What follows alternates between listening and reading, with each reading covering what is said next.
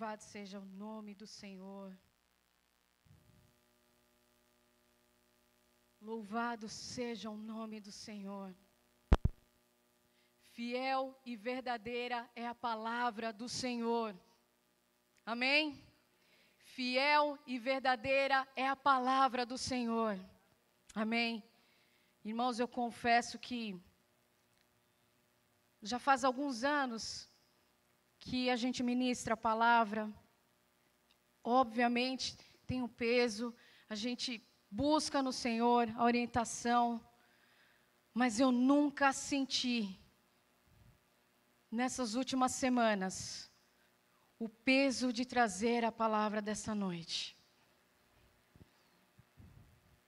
Íris, o que você quer dizer com isso? Eu quero dizer que o Senhor está movimentando algumas coisas na noite de hoje.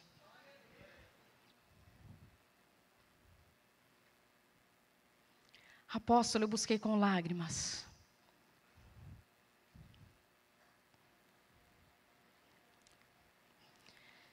E se eu me emocionar como eu já estou,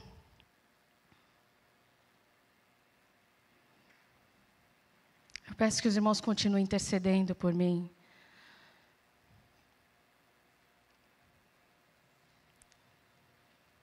Eu sei que eu estou gerando em dores e com lágrimas por alguns de vocês.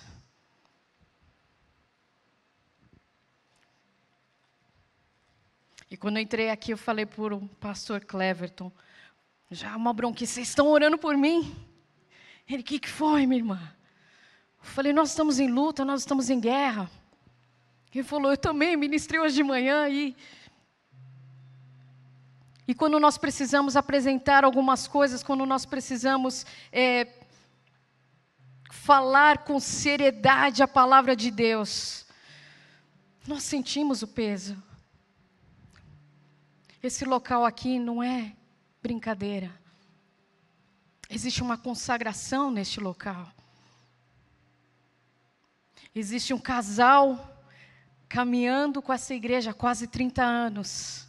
Buscando direção da parte de Deus. Eles não estão brincando de serem pastores. Vocês são gente séria. Vocês são gente séria. Eu quero pedir para que você levante sua mão para cá e que você me abençoe. Porque eu preciso da sua intercessão também. Senhor, nós colocamos este tempo nas tuas mãos e pedimos, Espírito Santo, fale e não te cales. Fale e não te cales. Senhor, esconde a minha vida, esconde a vida do Pedrinho. Nós cremos que estamos cobertos pelo sangue do Cordeiro, mas entendemos que nessa hora estamos em combate, estamos em guerra. E nós vamos lutar esse bom combate pelo teu reino, Pai. Em nome de Jesus. Amém. Amém. Eu vou pedir para que você abra a sua Bíblia no livro dos Reis, primeiro livro dos Reis, no capítulo 11. E nós vamos conversar um pouquinho sobre um rei chamado Jeroboão. Primeiro livro dos Reis, capítulo 11, a partir do verso 26, ali está 26, mas eu vou começar do 28, tudo bem? Todos acharam? Amém? Quem achou, diga amém. Quem não achou, diga me espera. Todos acharam, louvado seja Deus. A minha versão é a King James, eu já falo logo de cara que eu sou apaixonada por essa versão. Então, se tiver diferente um pouquinho lá, e vai estar, mas eu peço que os irmãos acompanhem. E diz assim a minha versão: Jeroboão era homem valente, talentoso e competente. Quando Salomão viu que este jovem era bom trabalhador, encarregou-o de coordenar todos aqueles que realizavam o trabalho forçado, que pertenciam às tribos de José. E naquela época, Jeroboão partiu de Jerusalém E Aías, o profeta de Siló, que estava usando uma capa nova, encontrou-se com ele no caminho. Então Aías agarrou sua própria capa com toda a força e a rasgou em 12 pedaços. E voltando-se para Jeroboão, declarou: toma para ti 10 pedaços, pois assim diz Yahvé, o Senhor, Deus de Israel. Eis que vou arrancar o reino das mãos de Salomão e te darei 10 tribos. Contudo, ele ainda ficará com uma tribo como uma demonstração do meu amor para com o meu servo Davi e para com Jerusalém, a cidade que escolhi dentre todas as tribos de Israel. Agirei deste modo, porquanto Salomão e seu reino me abandonaram e preferiram adorar Astarote, a deusa dos Sidônios, Camos, deus dos Moabitas, e Moloque, deus dos Amonitas, e não buscaram andar nos meus caminhos, nem fizeram o que eu aprovo, nem obedeceram aos meus estatutos e os meus mandamentos, como fez Davi, pai de Salomão. No entanto, não tirarei da sua mão o reino todo. Eu o deixarei governar durante todos os dias da sua vida sobre a terra, por amor ao meu servo Davi, a quem escolhi, o qual guardou os meus decretos e as minhas ordenanças. Porém, tirarei o reino da mão de seu filho e darei a ti 10 tribos.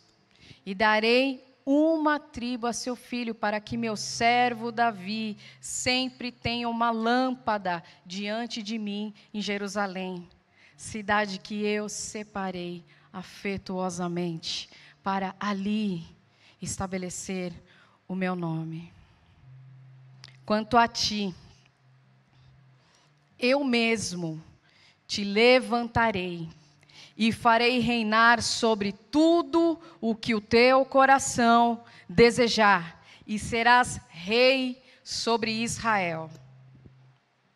Se atentares para tudo o que eu te ordenar, andares nos meus caminhos, e praticares o que é justo e certo aos meus olhos, obedecendo às minhas orientações e os meus mandamentos, como fez meu servo Davi. Eu mesmo estarei contigo e firmarei para ti uma dinastia perene e te concederei Israel, como procedi com Davi. Um texto longo, mas é que é para a gente entender um pano de fundo. Quantos aqui lembram de Salomão? Filho de Davi, assumiu lá o trono. O homem buscou em Deus, e Deus o abençoou com sabedoria, com riquezas. Mas no final de seus dias, Salomão, ele desviou o propósito de Deus. Ele se desviou. Ele entrou em alianças de casamento com outras mulheres e foi buscar outros deuses. E o texto aqui está dizendo... Deus está fazendo essa repreensão, está falando, olha, Salomão, ele me abandonou, ele se desviou do meu caminho, mas por amor a meu servo Davi, ele vai ficar com uma tribo, eu vou dar Benjamim para ele, porque eu prometi algumas coisas da Davi, e Deus não é homem para mentir, nem filho do homem para que se arrependa. Ele falou assim, eu vou manter essa dinastia, mas para você, Jeroboão, eu vou dar 10 tribos. Jeroboão era da tribo de Efraim. Salomão observou, percebeu, esse menino é bom. Esse cara é bom. E deu lá um serviço para ele, que ele ficou responsável. Só que a gente vai percebendo que Jeroboão, ele está ali no caminho, e ele se depara com um profeta, e o profeta entrega essa palavra para ele. Fala, Jeroboão, é o seguinte, Deus quer usar a sua vida. Deus quer usar você. E Ele vai te dar algumas coisas. Existem algumas instruções para você. Jeroboão, ele precisava apenas corresponder com o coração de Deus. E quando eu comecei a examinar com profundidade, eu falei, meu Deus do céu. Deus disse, aquilo que eu fiz com Davi, aquela dinastia, eu quero fazer com Jeroboão. Vocês conseguem imaginar um reino excelente? De Deus falando, eu quero usar a tua vida. Olha, ele vai ficar lá, Judá e Benjamim, só eles dois. Mas para você, 10 tribos. Por amor ao meu servo Davi, eu não vou arrancar tudo das mãos de Salomão. Ele vai viver, vai cumprir o reinado dele, vai morrer, vai assumir o menino dele. Só que porque ele desviou o caminho, ele mudou a rota, eu não vou continuar ali. Eu quero continuar com você. Eu vou fazer de você uma dinastia tão excelente. Eu vou firmar o seu reino, como eu fiz com Davi. Quantos sabem a história de Davi aqui? Imagine Deus dizer para você, olha, aquilo que eu fiz com Davi, eu vou fazer com você. Essa dinastia, eu vou entregar na sua mão.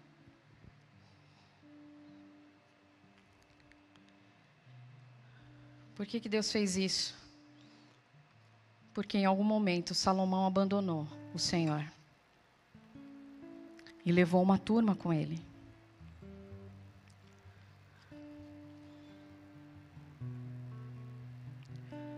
Tirarei o reino das mãos de seu filho e darei a você.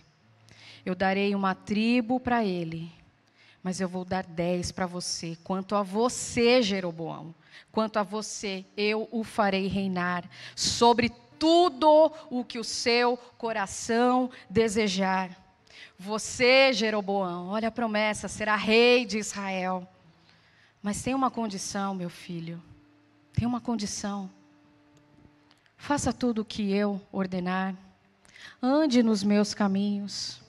Faça aquilo que eu aprovo. Obedeça os meus decretos. Obedeça os meus mandamentos, assim como fez Davi. O parâmetro para Jeroboão era Davi. Deus falou, olha, Davi fez certo. Vai nesse caminho. E Deus faz a promessa para Jeroboão. Eu estarei com você. Quantos gostam de saber, quantos se sentem confortados em saber que o Senhor está contigo? Quantos se sentem confortados? Ele está dizendo, estou com você, Jeroboão. Fica tranquilo. E eu vou edificar uma dinastia tão permanente quanto edifiquei para Davi. Mas aí a gente vai analisando a história, alguém, apóstolo, não sei quem, tá? Vou confessar aqui, mandou um WhatsApp para Salomão e contou todo esse mistério para ele. Contou, por quê? Porque Salomão descobriu. O que Salomão falou? Vou pegar esse cara, como assim? Eu tenho 12 tribos, vai 10 para ele? Salomão tentou matar Jeroboão. O problema que a gente começa a perceber é que Jeroboão, ele foge para um lugar que ele já tinha sido liberto. Para onde que ele vai, Íris? Egito. Meu irmão, não fuja. Não fuja e não volte para lugares que te fizeram cativo. Não volte para o Egito. Egito não é o nosso lugar. Ele já tinha sido liberto. E então, Salomão morre. E aí Jeroboão vai até Roboão, filho de Salomão, e fala o seguinte, estava lá com o povo, reuniu, ele tinha um cargo de liderança ali. E ele falou assim, Roboão, será que você não alivia um pouco o jugo que está sobre nós, o teu povo? Porque Salomão impôs algumas coisas tão rigorosas para nós. Quando há uma mudança de liderança, né? Quando a mudança de governo, as pessoas vêm, vamos pleitear algumas coisas para ver se agora muda, né? Vamos pedir. E ele vai lá com o povo e intercede, olha, será que você consegue aliviar um pouquinho para o nosso lado? Então Roboão, ele vai, consulta lá os anciãos, estou dando só um panorama, e vai lá e consulta os anciãos, que atendiam o pai dele. Ele fala, o que vocês acham? Os anciãos falam, sabedoria, se você fizer aquilo que o povo está pedindo, o povo vai te servir de coração. E eles vão te servir com o coração, não porque está sendo imposto. Mas o problema é que esse menino Roboão, ele vai buscar conselho com gente que não anda com Deus. E quantos de nós fazemos isso também? Vamos buscar conselho com quem não ouve Deus, com quem não fala com Deus, com quem não lê a Bíblia. E aí essa meninada, porque o texto diz que eles eram jovens, tá? Essa meninada fala o seguinte, Roboão, não, você vai ter que ser mais duro que seu pai. Você vai ter que impor uma nova dinastia aí. E Roboão aceita aquele conselho. E ele fala assim, ele dá aquela enganadinha, né? Em Jeroboão fala, vem cá, eu vou pensar sobre o assunto, daqui 3 dias você volta, a gente retoma o assunto, tudo bem? E aí ele vai e busca lá conselho com esses meninos. E esses meninos falam, olha, que o seu dedo mindinho seja mais grosso que os lombos do seu pai. Então se seu pai castigou com chicote, você bota lá aguilhão. Piora uma situação que é ruim. É para você piorar uma situação ruim. E Roboão acatou aquele conselho. O resultado disso é esse crash, essa divisão. Foi gestado já em Roboão? Não, começou com Salomão. Essa quebra começou com Salomão, que Deus percebeu, não dá mais, Salomão. Você desviou. E aí chega a geração seguinte e cria essa animosidade, e então a palavra do Senhor começa a se cumprir na vida de Jeroboão. E o povo de Israel se revolta e diz assim, Roboão, você não quer abençoar a gente, você não quer se mostrar favorável a nós também não temos nada com a casa de Davi. O povo respondeu dessa forma, nós não temos nada com a casa de Davi, nós vamos embora. Nós temos outro rei.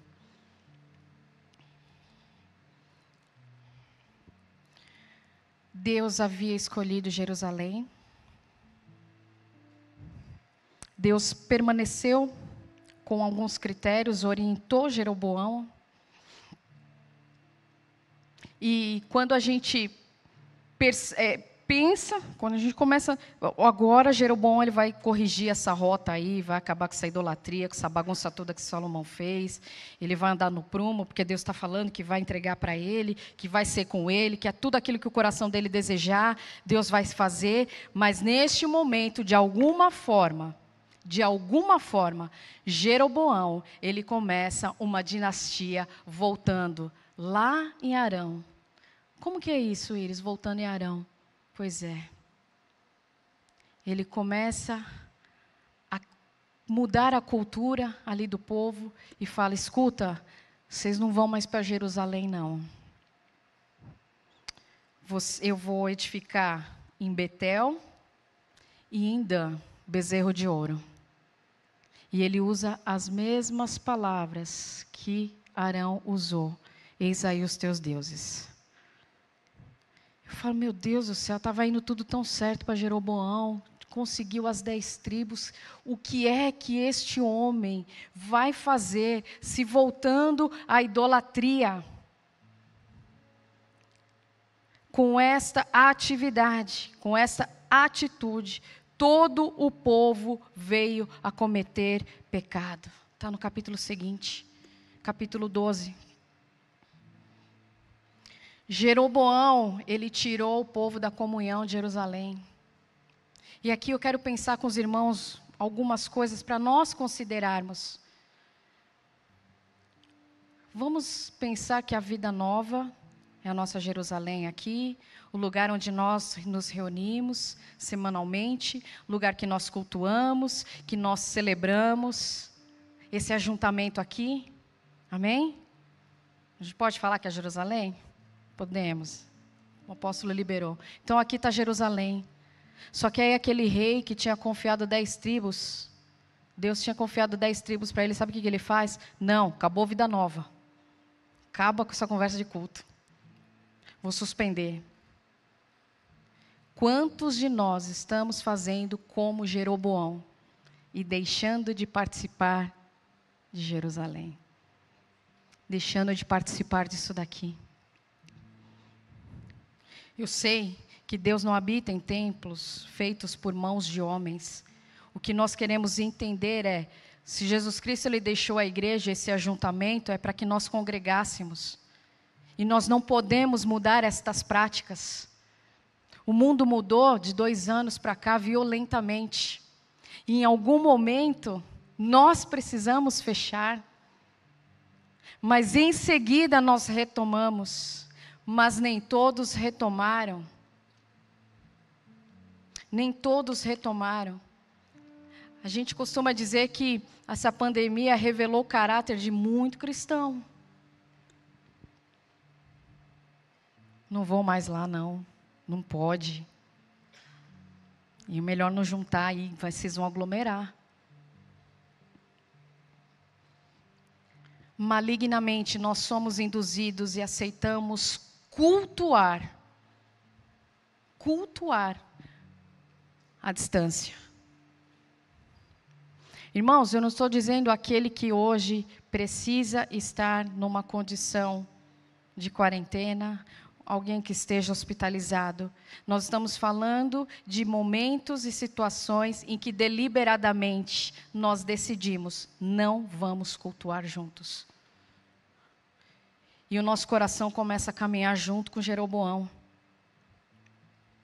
Nós não estamos erigindo, edificando, levantando o altar, literalmente. A gente não pega um bezerro, peraí, agora é um altar. A gente não está fazendo isso. Mas sabe que momento que a gente começa a levantar um altar parecido com Jeroboão? 2 Coríntios 6, 14.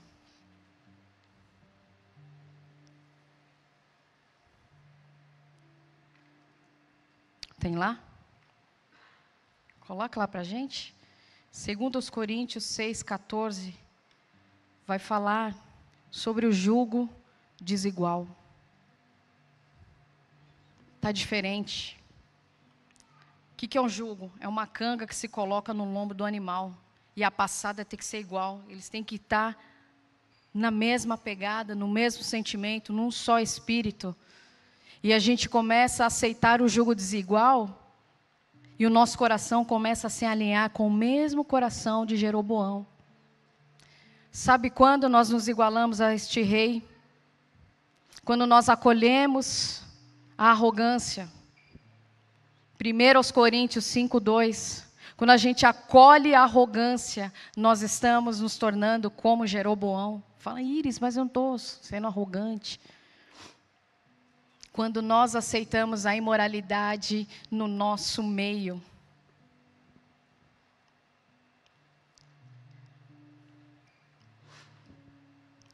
Já vos adverti por carta que não vos associasseis a nada que fosse imoral. 1 Coríntios 5, 9. Íris, eu não estou me associando com nada disso não. Irmão, o TikTok associa você com a imoralidade. O Instagram, dependendo do perfil que você segue, está associando você com a imoralidade. As músicas seculares estão associando você a coisas imorais. E daqui a pouco o nosso palavreado já está diferente, porque a gente começa a comunicar com este mundo tenebroso. E a gente começa a se alimentar desse mundo. E o Senhor está dizendo o tempo todo, vocês precisam andar no meu decreto, eu tenho um mandamento, está aí, está escrito, a palavra de Deus está revelada. Sabe aquela história? O golpe está aí, cai quem quer. Cai quem quer, irmão. Nos falta temor, e a partir do momento que nos falta temor, a gente edifica um altar como Jeroboão. Jeroboão, depois quem for para o Vida School, ou tiver interesse em se aprofundar mais nas Escrituras, vai ver que ele se torna um parâmetro ruim de rei. Assim como Davi era um parâmetro bom, abençoado, justo, correto, Jeroboão, ele passa a ser um parâmetro ruim. Quantos de nós congregamos na igreja, participamos, tomamos ceia, às vezes viemos aqui, mas o nosso parâmetro, a nossa conduta é ruim, irmãos. E a gente leva um povo todo a pecar, porque Jeroboão pegou aquelas 10 tribos e levou aquele povo todo a pecar.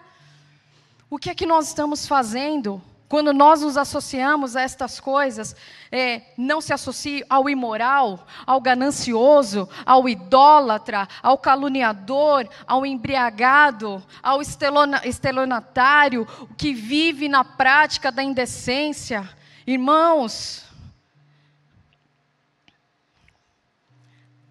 nós temos visto algumas pessoas, porque aparece para a gente, tá?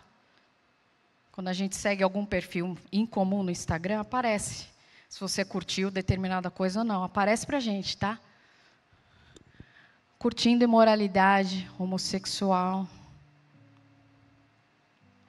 Aí quando nós vamos ver, o irmão que congrega aqui na nossa igreja, a irmã que congrega aqui na nossa igreja, está curtindo coisas que aprovam o homossexual, que aprova o embriagado, que aprova o adúltero. Nós não podemos ser praticantes de injustiça. Não, Íris, eu sou uma pessoa justa. Se o marido não ama a esposa, não cuida da esposa, assim como Cristo amou a igreja e se entregou por ela, está praticando injustiça. Se a esposa não se submete ao marido, ela está praticando a injustiça.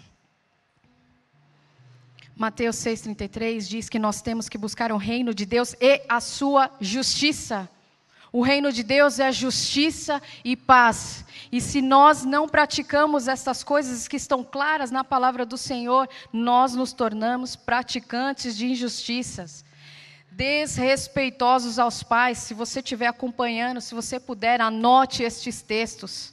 Segunda carta de Paulo a Timóteo, capítulo 3, vai dizer o seguinte, olha, desrespeitosos aos pais, ingratos, ímpios, sem amor, incapazes de perdoar, sem domínio próprio, cruéis, inimigos do bem, traidores, inconsequentes, orgulhosos, mais amigos dos prazeres do que amigos de Deus.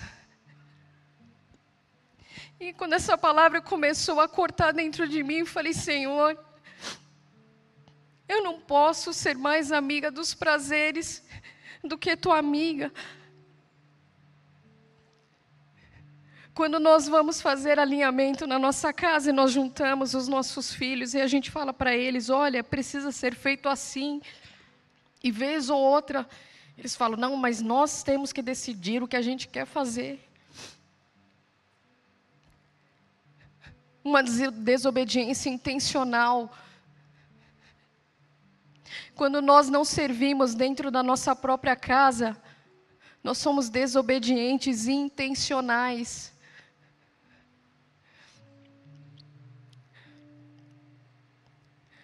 Aparência de piedade, mas negando o seu real poder.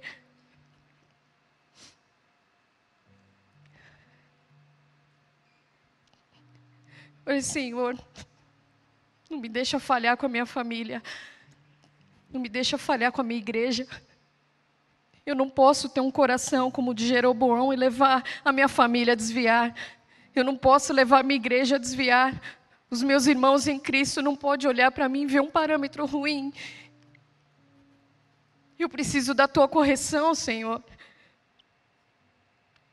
Reprovados na fé. Essa semana, na segunda-feira que passou, o Wellington precisou fazer uma cirurgia. Ele entrou no centro cirúrgico e aí o anestesista falou para mim, o tempo de cirurgia é mais ou menos assim e tal. E eu descansei no Senhor. Eu descansei mesmo porque eu estava cansada. Eu cochilei ali. Obrigada, irmã. Deu uma cochilada.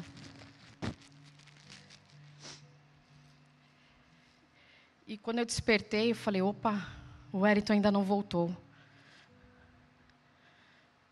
E de repente, meus irmãos, naquele hospital, um espírito de morte entrou no quarto onde eu estava esperando o Wellington. O espírito de morte entrou. E eu disfarcei e falei, não, não é aqui não. Só que de repente aquela opressão aumentou. E eu comecei a clamar ao meu Deus, porque eu não posso ser reprovada na minha fé. Eu não posso ser reprovado. O meu Deus falou que meu esposo passaria por aquele procedimento e que traria de volta. Só que as pressões deste mundo tenebroso querem reprovar a nossa fé. E nós precisamos brigar espiritualmente. E eu comecei a declarar e confessar a palavra do meu Deus sobre a vida do meu marido. Falei, Senhor, traz o teu servo de volta. Nós estamos construindo a nossa história. Nós estamos criando os nossos filhos. Traz o teu servo de volta. E eu tive que brigar com aquele espírito de morte. Falei, eu não serei reprovada na minha fé. E quantas vezes, meus irmãos, eu estou dando um exemplo do que eu vivi essa semana, mas quantas outras situações nós vivemos individualmente, em que a nossa fé é provada e nós não passamos ali. Toda vez que nós somos pegos e reprovados na nossa fé, nós estamos erigindo o mesmo altar que Jeroboão. O tempo todo, meus irmãos, o tempo todo nós estamos escolhendo qual altar edificar. O tempo todo.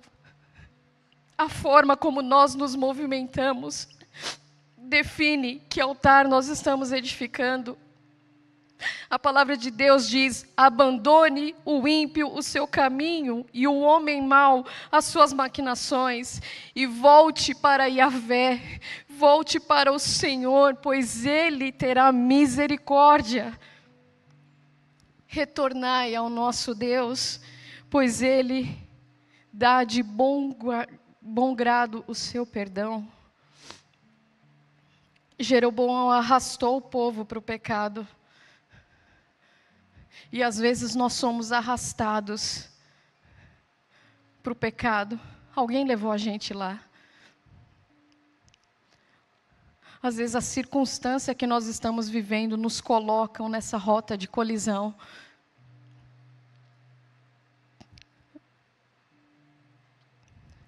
Se alguém arrastou você para o pecado, o Senhor Deus está dizendo nessa noite, pode voltar. Porque eu tenho perdão para você. Pode voltar, porque eu tenho misericórdia para você. Ouvi-me, vós que conheceis a justiça, povo que tem a minha lei no coração. Isso está escrito. São as verdades bíblicas que nos farão vencer no dia mau. Não é no WhatsApp. É na Bíblia, é na palavra de Deus. Desde os dias de João Batista até agora, o reino de Deus é tomado por força, por violência, e aqueles que usam da violência se apoderam dele. Nós precisamos brigar no mundo espiritual, sim, irmãos, nós precisamos brigar para que a nossa vida seja corrigida. Nós precisamos brigar com os prazeres que tentam nos dominar. A gente não pode mais se aquietar a estas coisas. A gente não pode mais se acomodar. Sabe por quê? Porque o Senhor pode voltar amanhã. E se Ele não voltar amanhã, Ele pode recolher um de nós aqui. E se nós fomos recolhidos, como é que chegarão as nossas mãos diante do Senhor? Pessoas cansadas negociam valores. Todas as vezes que nós não investimos numa vida de oração, numa dedicação à leitura da palavra, estamos edificando o mesmo altar de Jeroboão. Eu leio a Bíblia todos os dias, e tem dia que meu olho quer fechar, de exaustão. Mas eu preciso comer a Bíblia. Eu tenho 2 filhos que precisam ver que a mãe e o pai buscam ao Senhor. Eu preciso ser coerente com aquilo que eu prego, com aquilo que eu digo que é correto. Eu preciso ser coerente com as Escrituras. Eu tenho que ser intencional na busca ao Senhor. Da mesma forma como eu separo um tempo, vou para a cozinha, preparo o jantar da minha família, o almoço, eu tenho que parar e buscar ao Senhor. Eu tenho que ser intencional, eu tenho que fazer isso. Eu preciso fazer isso. E se nós não estamos fazendo diariamente, nós estamos levantando um altar de Jeroboão.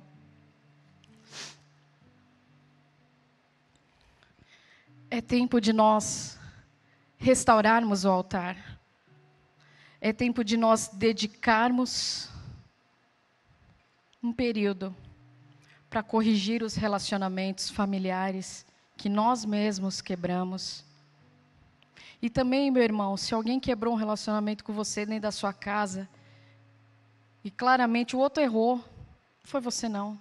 Às vezes acontece isso. O que é que nós temos para oferecer? Perdão ou orgulho?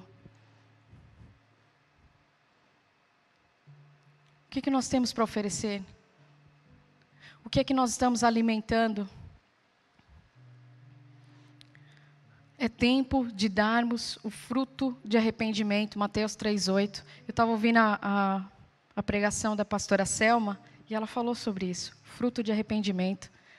Nós precisamos dar fruto de arrependimento. Preciso me arrepender, e o meu arrependimento tem que mostrar que eu arrependi, porque eu não posso arrepender só aqui. Se eu maltratava os meus, eu não maltrato mais, eu trato com bondade e amor. Essa é uma forma de dar um fruto de arrependimento. Nós temos que ser bíblicos e não levar os outros a pecarem. O meu papel e o seu papel está definido.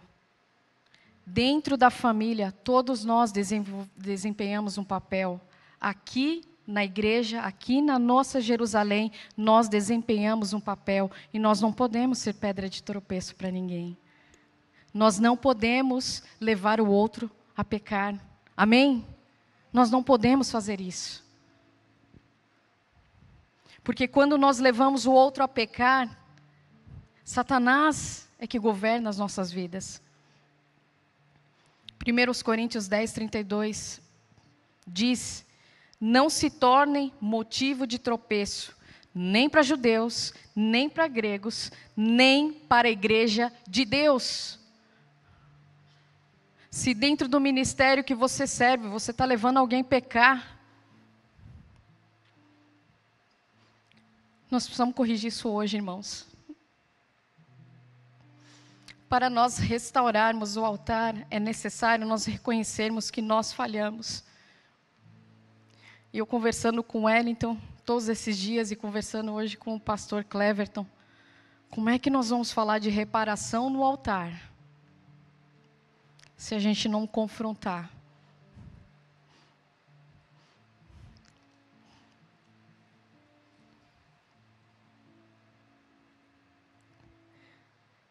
Como é que nós vamos reparar um altar? Olha, vamos pôr em ordem isso aqui.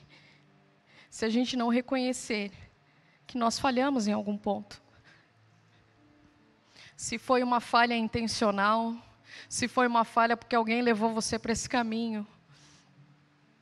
A boa notícia é que o Senhor tem perdão e misericórdia para nós. Um homem de Deus foi mandado para Jeroboão. E ele chega e fala: altar, altar. Por que ele fala 2 vezes? Tinha 2 altares, um em Dan e um em Betel. Assim fala Yahvé o Senhor: eis que na casa de Davi nascerá um filho chamado Josias, que imolará sobre ti os sacerdotes dos altares idólatras, que hoje queimam o incenso. Quando esse homem de Deus, ele se põe no caminho de Jeroboão, onde Jeroboão estava? Pronto para queimar o incenso. Estava pronto. Deus não chamou ele para fazer isso. Deus não chamou. Quando nós começamos a fazer aquilo para o qual o Senhor não nos chamou, nós estamos pecando. E levando os outros a pecarem. Hoje a palavra de Deus nos confronta.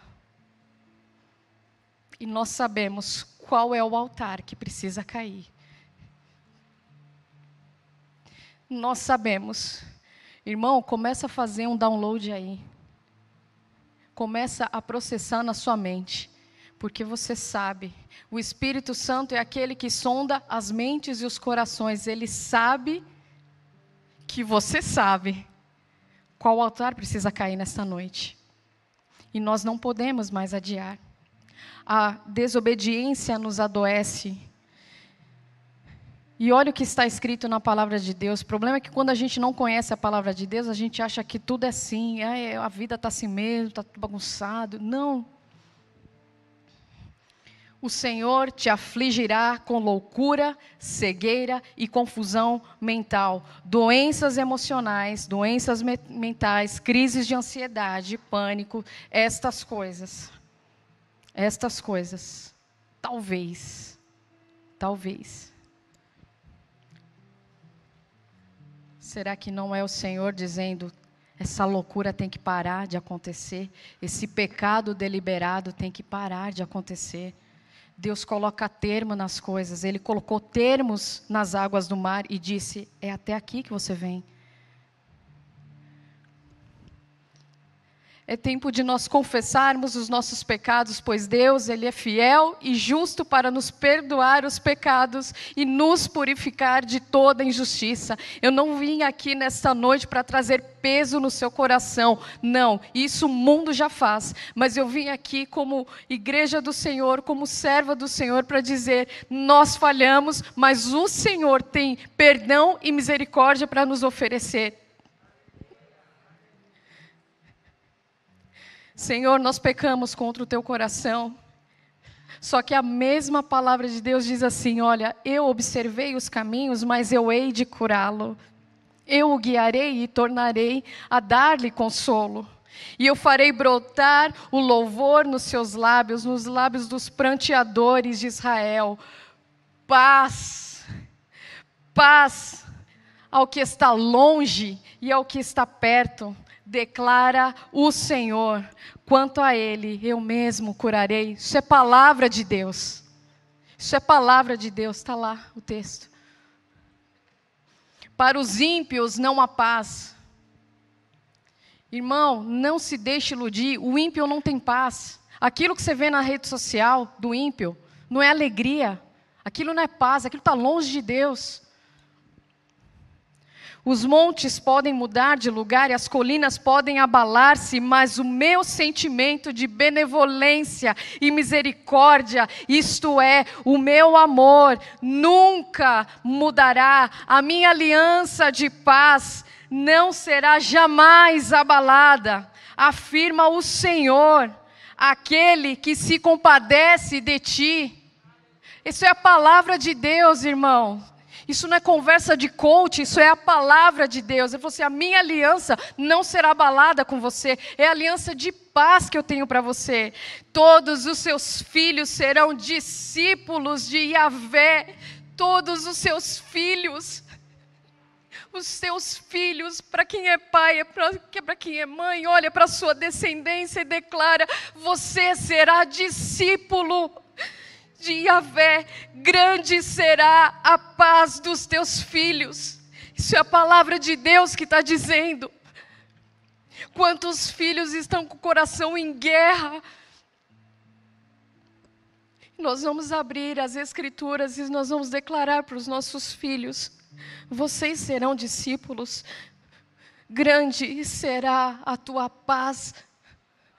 Quantos meninos e quantas meninas estão sendo moídos por este mundo. E nós como pais estamos fazendo o quê? Cansados demais para não abrir a Bíblia, orar com eles, apacentar e cuidar. Quantos casamentos estão sendo destruídos porque o esposo não apacenta, porque a esposa não apacenta.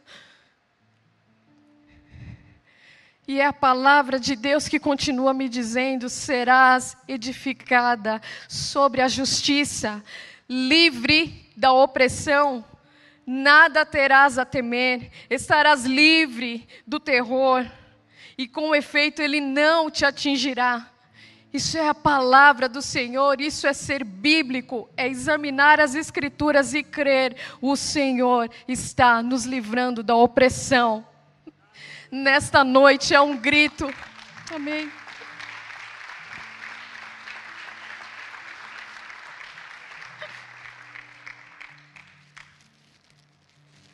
Há um grito no coração de Deus. Me perdoe, irmãos.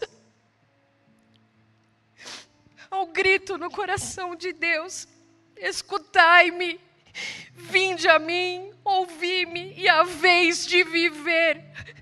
Há uma sentença de morte pairando sobre a nossa cabeça, mas o Senhor está dizendo: vinde a mim, me ouça, meu filho. Eu farei com você uma aliança eterna. Buscai ao Senhor enquanto se pode achar, invocai-o ao Senhor enquanto está perto. Naquele hospital eu precisei invocar o Senhor. Falei: eu sei que tu estás perto, eu sei que tu estás aqui, Senhor.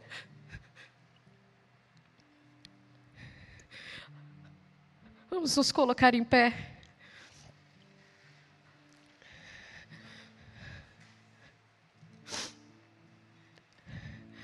Abandone o caminho errado. Abandone o altar errado.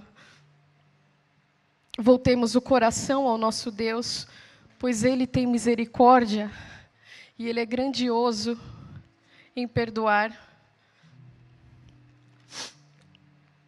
Pode ser que a gente tenha chegado até aqui, porque alguém nos arrastou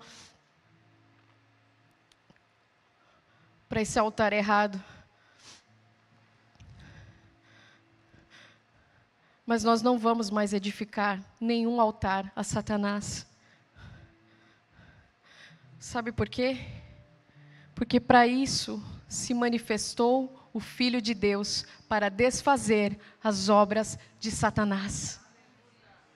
O Filho de Deus se manifestou para desfazer as obras de Satanás.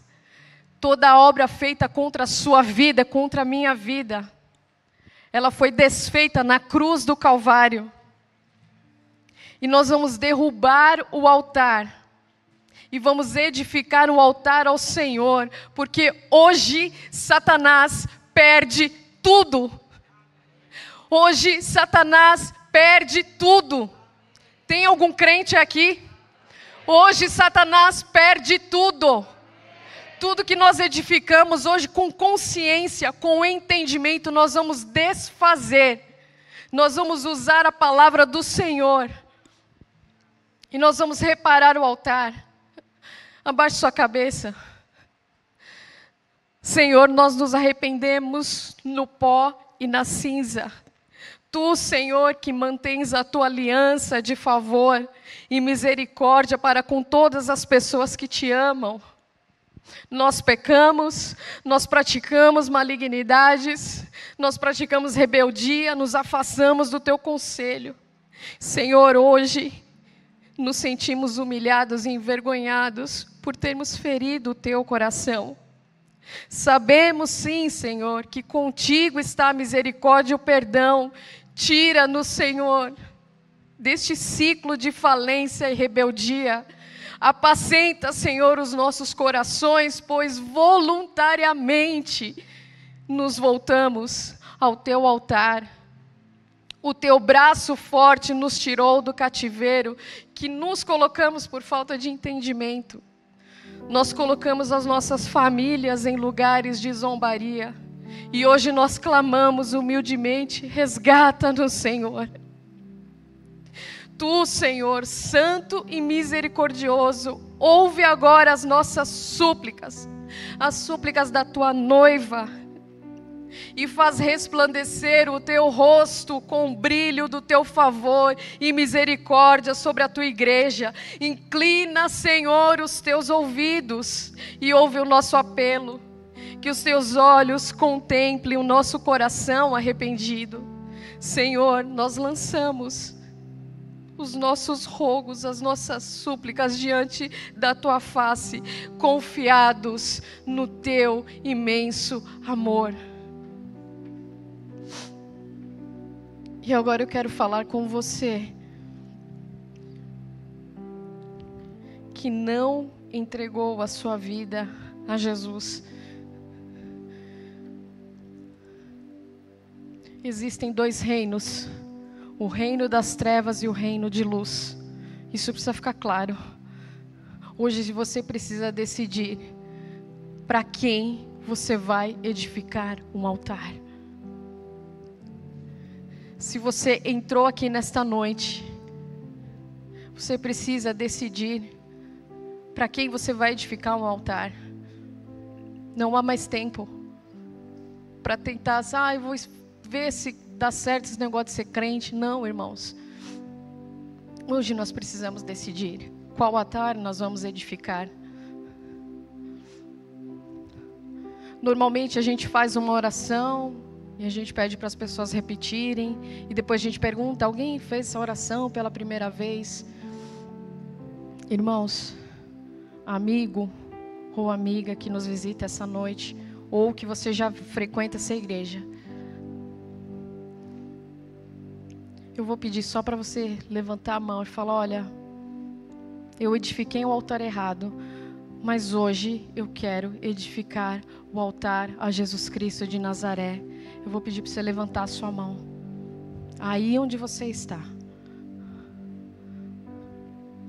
Se você está afastado dos caminhos do Senhor, se você estava numa prática de Jeroboão, numa prática de rebeldia, de idolatria, longe do conselho do Senhor, esta é a noite que o Senhor te convida. Eu tenho misericórdia e perdão para te dar. Faça isso essa noite, irmãos.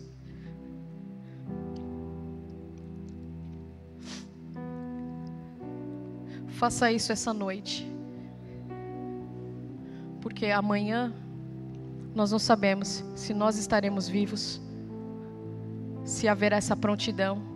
Se o Espírito Santo está falando com você nessa noite, se posicione. Se posicione. Arrebenta com esse altar que você estabeleceu longe do Senhor. Arrebenta com essa idolatria.